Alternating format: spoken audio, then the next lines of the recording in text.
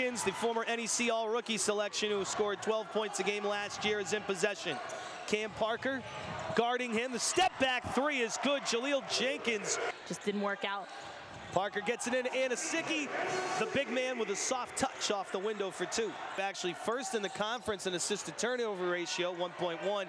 Kick out from Anasicki to Sean Hohen for three, and he bangs it.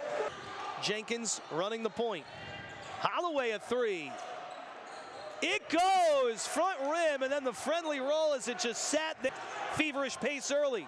Ozier fake the three. Now he penetrates, drives, and scores. Outside for Sean Hohen. Hohen drives, scoops. It's good, and the Pioneers go on top. Those are the hustle plays that both teams are going to need to make in the rebound game to try to hang on to possessions. And Kinnon LaRose, no problem there. Slowing down the pace of play. They're utilizing their passes. They're looking to open up the Fairleigh Dickinson defense. Aaron Clark behind the screen. Williams wide open. Bangs the three. And he's going to take a three and nail it. Cam Parker pressure deep from the Knights as they attack the ball out near half court. Malone Key up and under, beautiful bucket. They want to keep it a quick game, going back and forth. Their head coach, Greg Herenda, again telling his athletes, don't ever bore me, keep it going at 110%. Aaron Clark, not boring.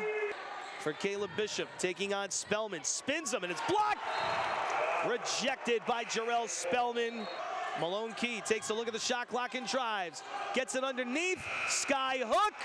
Count the basket for Oscar Okeke. Now Hohen finds a seam underneath. Anasicki the lay-in. Sean Hohen gave it to him with a beautiful dish. He has that use it or lose it timeout. Parker uncontested, but he missed the layup. Anasicki bails him out with the offensive rebound and the putback. Stepping inside the arc for the jump shot, Darnell Edge knocks it down. The Pioneers looking to go. No look, there's EJ Anasicki with a two-hand rim-punishing dunk. Ozier driving, delays, and scores. Koreem Ozier. Holloway feeds it inside. Bishop goes to the left hand, off the glass for two at FDU and at CCSU. A three is good out of the timeout by Darnell Edge from the top of the key. Yet they lead 41-34. A three is good.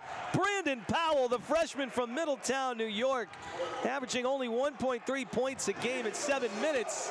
And Kinnon LaRose comes back. Darnell Edge gets it underneath for Holloway. He delays and goes to the right hand for the lay-in. Aaron Clark faked the three. LaRose for three from the corner with a big make. Holloway getting it inside. Powell a deep three, and he makes it. Sacred Heart starting to fall in love with that three. They're 6 for 17 from downtown. Bishop in rhythm for three. Just under 43%, 42.9% from downtown. Ozier, the answer! Pioneers trying to hang on to their lead. They don't want the Knights to catch up, and they've done a pretty good job so far. Xavier Malone Key from the corner for three. Sean Hohen finds a hole in the zone and kicks. Ozier, another three, and another make for Kurt KO. Missed the three. It's on the floor. Anasicki the rebound and the putback for two. For 40 minutes, and then he said he always likes to add on, if not more. Caleb Bishop, three, no good. And FDU has the rebound. Holloway snatches it down. They got a man open underneath. Bishop lays it in, and we're tied at 55. Ozier's pass. Parker needs to save it near the timeline, and he just did. 10 to shoot. Parker spins. What a move for the lead. Good job there, Parker. Speeding by everyone. Jenkins answers. Blowing down the lane. Tying it at 59. 1:36 to go in regulation. And EJ Anasicki is swarmed. He gets it on. Cam Parker finds an open Kinnon LaRose on the fast break to lay it in. Forget about winding the clock down. In a battle of two second-place teams, moves past FDU with the win tonight on Coach Pike Court. 69-63, Sacred Heart beats FDU.